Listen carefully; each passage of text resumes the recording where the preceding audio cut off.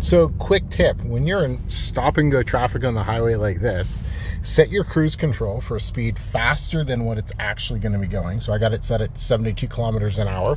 Put on your adaptive cruise control and your lane keep assist, and then you can just let the car do its thing. To increase or decrease the following gap, you simply use these two buttons, and it's going to come to a complete stop, and it's going to follow the car right in front of you. This way, it makes driving in traffic just a little bit more manageable, so you can kind of relax and, you know, do other things that you need to do, like record videos. It is a little jerky though. Very good. See that?